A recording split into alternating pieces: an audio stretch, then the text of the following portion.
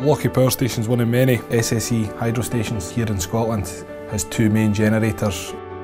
It's basically powered by water that comes off the hill. It's the last in a cascade of three, so it comes down from the hills from three different places up above it. The electricity it generates goes onto the national grid.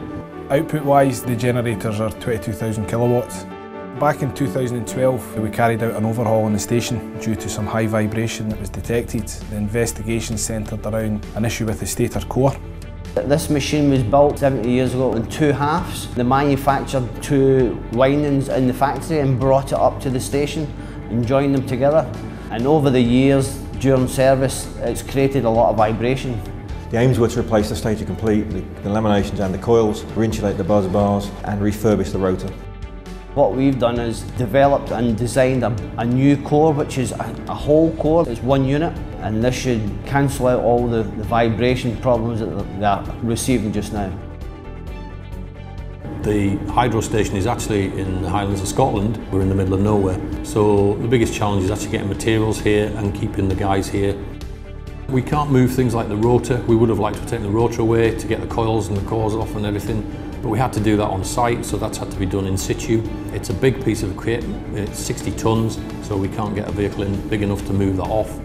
I would consider it a normal project, but I would consider it a large project. It's certainly within our capabilities to run it from the branch here, but we do require support from other service centres for a project of this scale. The benefit of Sulzer is having many service centres throughout the UK. They work together to support projects like this. So the local branch in Scotland is providing the labour and doing a lot of the refurbishment of the smaller parts, and other branches can provide labour or materials such as coils and technical support. From Birmingham, the support that we provided to Falkirk was we provided the design. So we did the electrical design, designed the coils, looked at the rating, provided drawings for the laminations and vent plates, and then the coil factory here provided the drawings for the coils and manufactured the full set of coils for the machine. There's 126 coils going into the machine. That was what came out, and that's what's going back in. There's more copper within there now, so the actual connections of those coils are different. 40 years of coil innovation has brought much more repeatable processes. The coils are manufactured and pulled out on machines that give the same dimensions for each coil, so there's less need for mechanical manipulation or movement of the coils during winding.